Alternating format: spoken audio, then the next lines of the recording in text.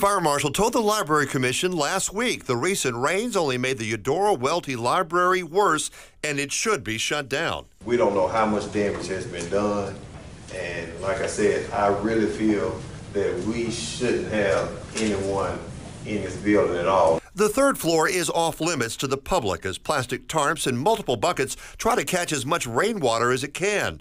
The Hines Emergency Operations Center has air purifiers and dehumidifiers in each office in the basement that have to be dumped each day because of all the moisture. The roof's leaking, and we're always looking for a better place to go to, trying to find a newer place for an EOC, but that's an uphill battle trying to find there's just not an EOC out there that's waiting on us to move in. And we also want a building which is safe for people to occupy. And so we're working actively to make that happen. The state fire marshal threatened to shut the building down permanently in 2017, but it was allowed to remain open if repairs were made.